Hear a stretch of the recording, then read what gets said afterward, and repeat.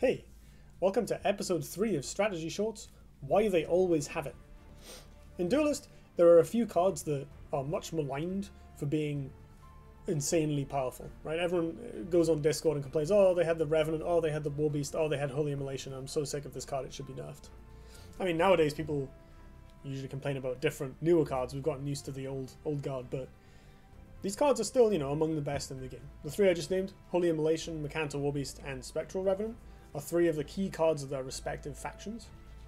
Less so Immolation of the Alabaster Titan's a thing, but go with me on this one. They are very powerful, capable of dealing face damage and killing a minion and deploying a big tempo swing at the same time. And as the opponent of a card like this, you usually have to find yourself playing around it, respecting it, spreading your forces out something in order to mitigate the impact of this insanely powerful ability. In the other factions, there's things like how the Songhai player always seems to have the double Phoenix Fire to finish you off, how the Vanar player always has Chromatic Cold or Frigid Corona or Frostburn or some horrible piece of combo. And Vitruvian, they have things like Blood of Air, right? They always have the Blood of Air. And even things like Sion's First Wish, Fireblaze Obelisk, Imara Healer, Falkius, these other less obviously bomby but still very powerful swingy cards. So some of the, oh my god, they always have 5 copies of this card every game, some of that's sold. But there is actually a truth in it, especially in Duelyst. And that truth lies in the replace mechanic. Because of the fact that most of these cards are relatively expensive or take a little while to set up, right? Minion plus Holy Immolation is 6 mana, Mercanta Warbeast is 6 mana, Imara is 6 mana, Blood of Air is 5, Revenant 7. They're relatively expensive cards. And they're very powerful. So people will tend to hold on to them. You get this situation where, over the course of the game, if you draw this card, especially outside of your opening hand, you're quite likely to hold on to it. And thanks to the replace mechanic, you get a lot of chances to see it, especially if you're running 3 copies. So before I started recording, I did some rough maths. Calculating chances of drawing a card in Duelyst is very difficult because of the replace not actually shrinking your deck and not being able to draw the same card twice. But roughly speaking, say your opponent is a Magma player, they went first, so it's going to be turn 5 when they might play their Mercanta Warbeast. So before that time, they've had 5 cards in their opening hand, 2 cards that they can replace from their opening hand. On turn 1 they have a replace and then a draw at end of turn. Turn 2 they have a replace and draw, etc. And then on turn 5 they have their last replace. So this adds up to 5 plus 2 plus 2 times 4 for the preceding turns, plus 1 for the final replace on turn 5, which, assuming I don't mess this up, adds up to 16, I think? 5 and 2 is 7. Yeah. So they've had 16 chances to draw one of their 3 Mercanta Warbeasts. And every time they do that, there's going to be somewhere between 39 and, let's say, 30 cards in the deck. That's between 1 in 13 and 1 in 10. They have 16 chances of that. It's pretty high, right? That they're going to get a Mercantor at some point. And because the card is very powerful, generically strong, useful in a lot of matchups, a lot of situations, the chances are they're going to hold on to it. Maybe if they draw more than 1, they'll replace the second copy, because it is a 6-drop. But, odds are they'll see one at some point, and they'll keep it in their hand. And this, they can have all sorts of reasons for holding on to it, but because these cards are so obviously strong, there can be anything from, well, I'm new, but someone on Discord told me Spectral Revenant was the best card in the game, so I guess I'll hold on to it, and hopefully it'll kill my opponent, to, really experienced players doing things like, well, I mulliganed in order to sculpt my turn 1 with the intention of killing my opponent with Spectral Revenant on curve, down the line.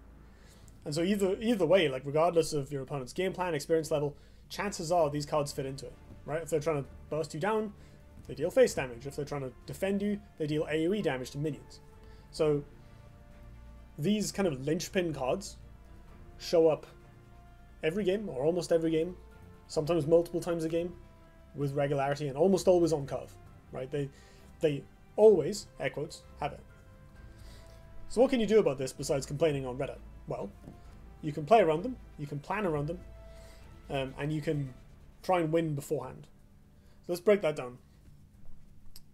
Playing around them. So some of these cards, so Holy Immolation and Warbeast, are area of effect damage, right?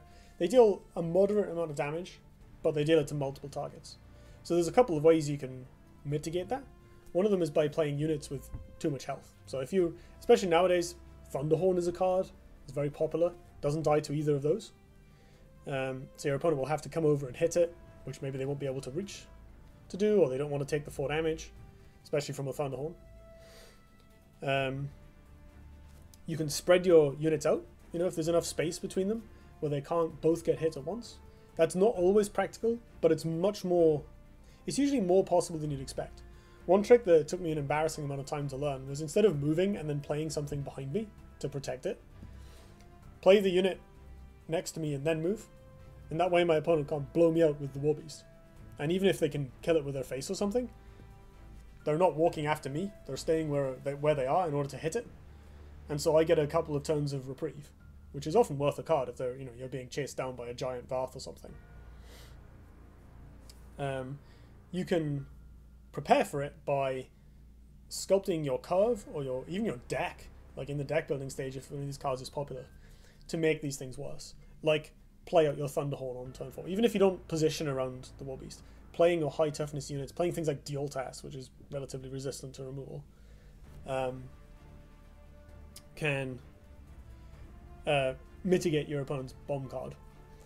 And against things like Spectral Revenant, Rev is a 7-drop. It's very expensive. If you've got multiple large threats on the board and a decent life total, it doesn't actually do that much. Like, it's still a powerful card, you know, it'll remove something and hit you for 4, but then if you're threatening lethal with your remaining 2 creatures, the Rev becomes quite bad. Or obviously if you just kill your opponent before they get to 7 mana.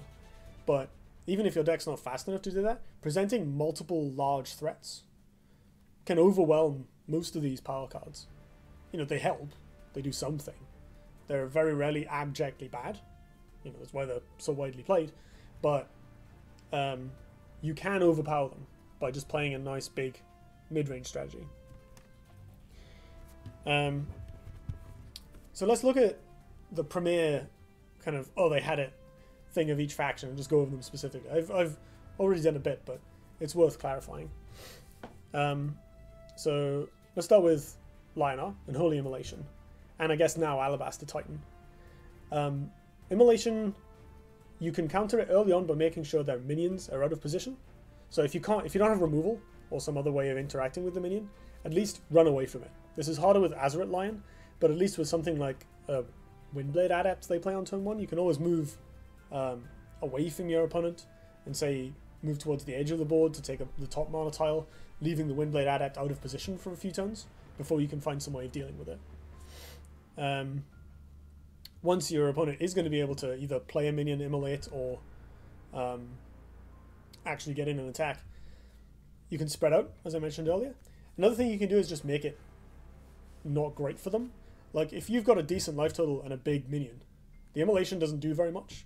And if your opponent's going to play out a 2-drop and spend a card dealing 4 damage and then maybe hit your large creature with their face to kill it or finish it off with some Arclight Sentinel or something, you're making them use a lot of resources just to basically trade 1-for-1 and get some face damage in, which isn't even that great for them if your minion is also hitting them as they attack it, and so on. Mechanta Warbeast, much the same, with the exception that you don't have to worry about their 2-drops. You do have to worry about Flash Reincarnation. The same thing kind of applies. You want to make it so that, especially with Flash, they don't get a good trade. If you're playing River, try and either put your Heartseekers in awkward positions or don't play them at all if you suspect your opponent is going to have Flash Mercantor, because then they'll be left with a 4-1 after attacking your Heartseeker and they'll get a decent amount of damage in. So try and make sure that either, you know, they're just killing the Heartseeker with it and then you can finish it off with a Katatsu after taking 4 because your other minions are far away. Or the Heartseeker is out of reach and your opponent will have to plow the Mercantor into whatever's in your front line. And at that point you're making them spend 2 cards to maybe kill like a 3-drop. And that's not amazing for them. So you can take advantage of the fact that they're spending 2 cards to make this tempo swing. Later on,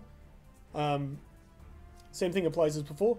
You know, it only deals 4 damage. That's not that much for a 6-drop, so you can play bigger minions first, and hopefully you'll have time to spread out before they reach 6. Revenant. Revenant is so good because it deals an enormous amount of face damage. Like, even if it's trading playing defensively or just, you know, forced to clear a provoke, it still gets the 4 damage to the opponent. And if they have to trade with it, they take 4 more damage. It's ridiculous. So Revenant is at its best when the opponent is on a lowish life total. So if you can start out ahead, not always easy against Punish, and a decent removal heavy draw from an Abyssian opponent is very difficult to swarm against. But if you can take the early tempo and play out some big minions in the mid game, you know, again, presenting multiple threats so that the Revenant only deals with one of them and then you can attack for lethal or at least close to it, you'll win. And as a bonus, you get rewarded for this because Abyss have crap AoE. So you have to remember Grasp of Agony as a card, but if you play around that as well, there's not that much that they can do to clear your board. They just have to focus on your life total. So heal, play big stuff, take the tempo. Basically, play mid-range Lionar, and you can make Revenants look pretty silly. Moving on to Songhai. So the Songhai don't really have like big... I guess they have Zendo and Eternity Painter now, but the thing that's always made me annoyed that they had it with Songhai was multiple Phoenix Fires for lethal. Why do they always have that? Well, a lot of Songhai decks are trying to maneuver the game to a point where they can kill you with a combo, usually for about 10 damage and about 6 or 7 mana. Whether it's Backstab High, 8 gates, straight burn, aggro, whatever, they usually clock to about 6 or 7 mana, and then they'll kill you from like 8 to 10 health. Even Artifact High, same kind of thing. That's usually when their combos go off. So unless you're playing against control, you can usually expect your opponent to be trying to set up some sort of burst. They'll use things like Twin Strikes to stay alive, but it's all in the goal of getting chip damage in and random attacks, and then all of a sudden, whoops, you're dead. In order to do that, the Songhai player has to sculpt their hand so that they have the Phoenix Fires. So one way you can protect your life total is by making them use them on your creatures, right? If you're ahead, easier said than done, but if you're ahead on board, especially if you've played around Twin Strike by either only playing 1 minion or by playing 2 big ones, you can force your opponent to Phoenix Fire your stuff instead of you, using up her resources. And then you take the game into a position where you're trading board resources rather than letting them set up a combo. And you can deplete their cards this way, right? If they're forced to constantly remove your stuff, they'll run out of gas and they can't kill you. And the other option, of course, is just to play loads of healing, right? If you hold on to your healing cards, even just a couple of Azza Heralds in your deck can make a big difference if you draw them at the right time, so don't replace them unless you have to against Songhai. Things like Grove Lion can be very effective. And another note about Reva specifically, while I'm on the subject, be aggressive. It makes the Heartseekers much easier to deal with. Who's next? Vanar. Vanar have a lot of things that they can always have, like combos, but the big ones I think are Chromatic Cold and Frostburn. So these cards are quite powerful. I mean, Chromatic Cold is not the most broken card in the game, but it's just surprisingly efficient. It deals face damage. Obviously it dispels, so it can deal with larger minions even if it doesn't immediately kill them, which also nerfs a lot of combos. Chromatic Cold is just a removal spell, and they don't have that many of them. A lot of Vanar decks always look like they have every answer in the world. They have the Aspect of the Fox, followed by the Chromatic Cold, followed by the Freeze effect, followed by the AoE, and then here's some bomb. But in order to do that, they have to draw a lot of cards and play them very carefully in the right order. So a lot of it is just kind of overloading their threats. If you're playing, say, Desolators in your deck, chuck out a Phantasm. Do they want to Chromatic Cold it? They know you're playing Desolator, and Desolator's a much juicier target for Chromatic Cold. So maybe they'll use some suboptimal removal like double Mana Death Grip or something on the Phantasm. Now you've gotten a 2-for-1 and forced your opponent to play awkwardly. Just remember that against Vanar you have to respect all their tools. They have Aspect, especially with Thunderhorn, Frostburn, which is not as common these days, but still very powerful, Chromatic Cold, and Hearth Sister Warbird shenanigans, as well as their actual proactive plan of comboing or Luminous Charge, Blistering Scorn, or whatever.